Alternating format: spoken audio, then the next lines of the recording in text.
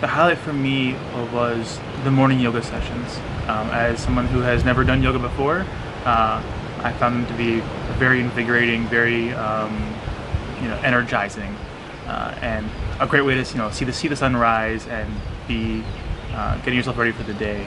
I really enjoyed that. I think I'll take that back home with me as well as something I'll add to my lifestyle. Also, I think that there was an activity we did around visualizing your ideal life.